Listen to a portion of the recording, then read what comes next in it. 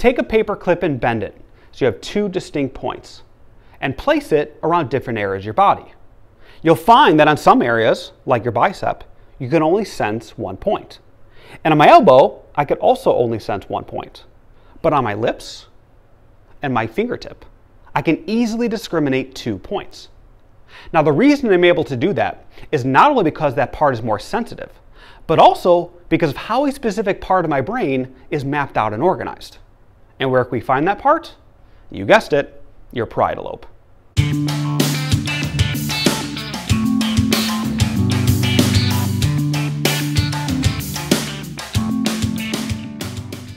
Alright guys, welcome to Psych Explained.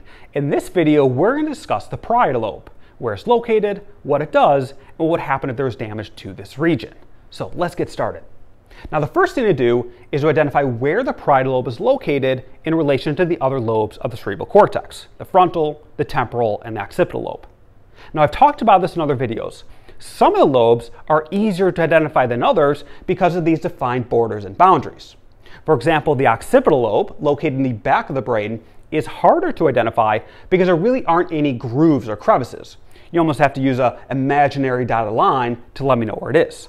But the parietal lobe is easier to identify because you really have two big boundaries that let me know where it is. Those two include this line, we call this the central sulcus, and this line, we call that the lateral sulcus. Now, before we go any further, let's understand what I mean by sulcus, okay? Because I've talked about this in other videos. You know when you close your eyes and you visualize the brain and the cortex is really wrinkled? In fact, I'll draw it right here. Right here's the top of the brain. Right here's our cerebral cortex, okay? Now, what do I mean by sulcus? Well, these grooves, right, these indentations, okay, that you see right here, these are what we call the sulcus, okay? So these are the sulcus, okay? Or if you want to say it plural, sulci.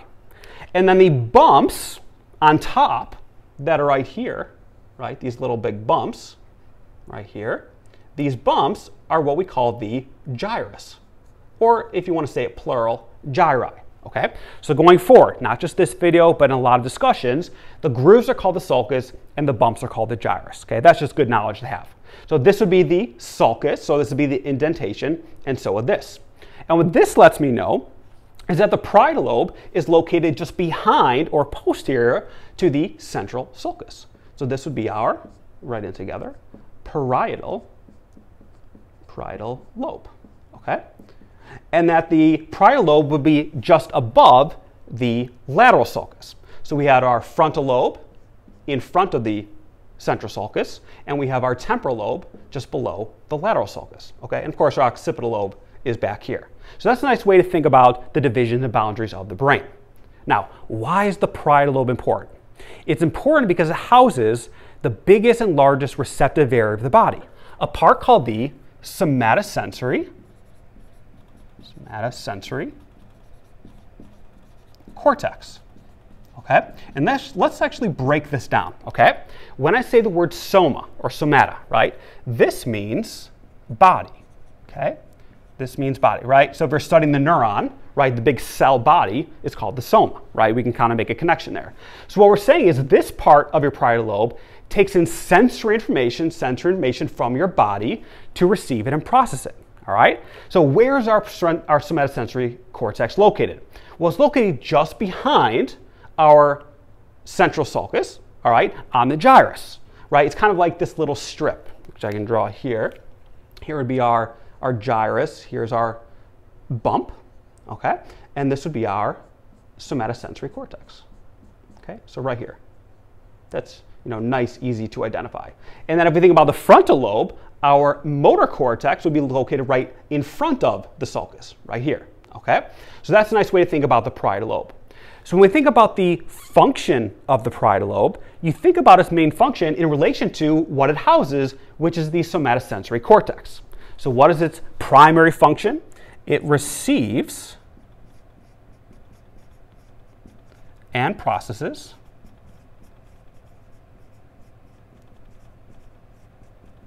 sensory information from the body. Okay? So we will talk later on that your parietal lobe has several functions, but this is the main one. It houses the somatosensory cortex and receives and processes sensory information from the body. Now, this region is also part of a larger system, what we call the somatosensory system, right?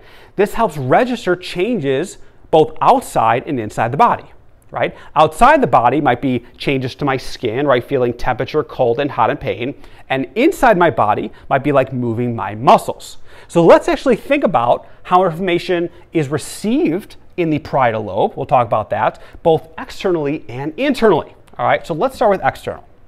So externally, we have things like temperature, right? These are things that your body's taking in. Things that are hot and cold, okay? Hot and cold. We also have pressure, right? Different parts of touch, right? So if I squeeze my skin, right, that would be pressure. We have texture. If I was touching something smooth or rough, bumpy, right, that would be texture.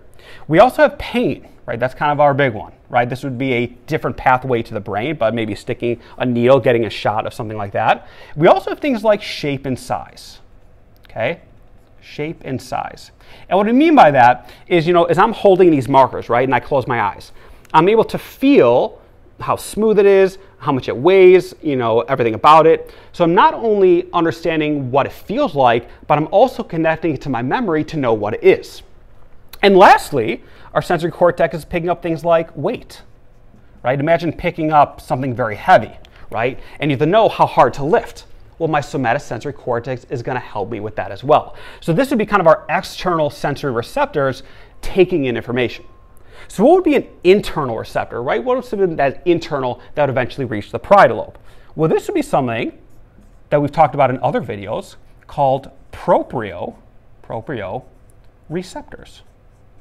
Proprioceptors, okay? And these are sensory receptors attached to our muscles, our ligaments, and our joints that relate to the parietal lobe and let me know if I'm lifting, if I'm punching, if I'm going down, if I'm doing exercises. That would be something internally, all right? So we have our external receptors and our internal receptors. And let's actually visualize what this would look like reaching the parietal lobe. Imagine it's a nice summer day and all of a sudden a mosquito lands on your arm, right? Do you like my drawing a mosquito? Now, you don't know it's a mosquito at first, right? All you know is that something's there. You have all these action potentials firing.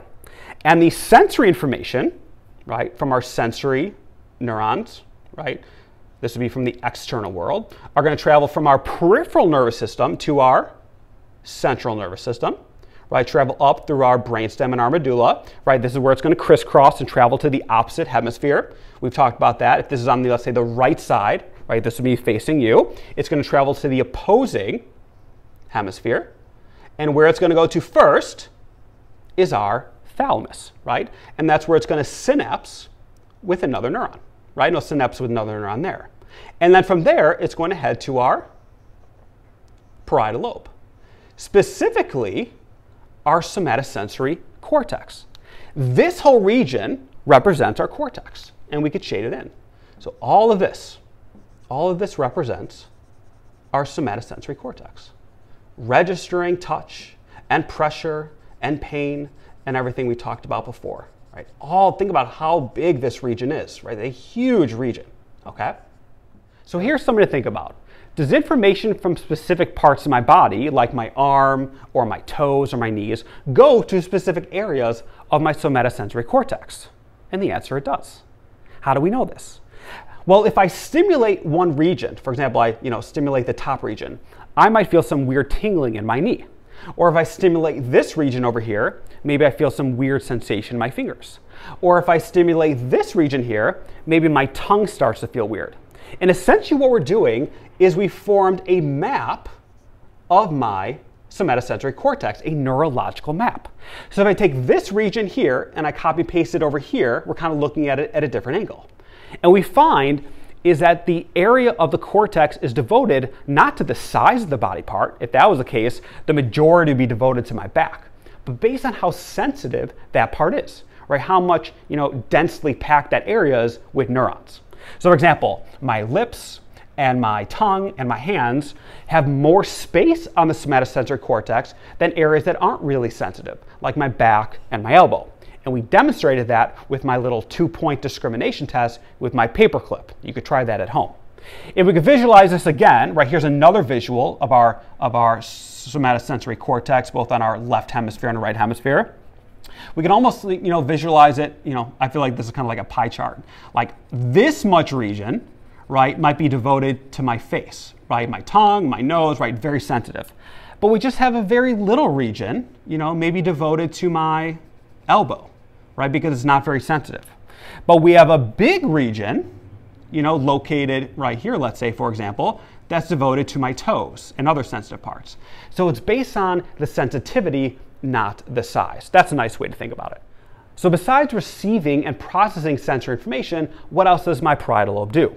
Well, we know it does other things because when there's damage to that region, we see differences in people's behavior. And one of them is that it helps with spatial orientation. Okay, spatial orientation.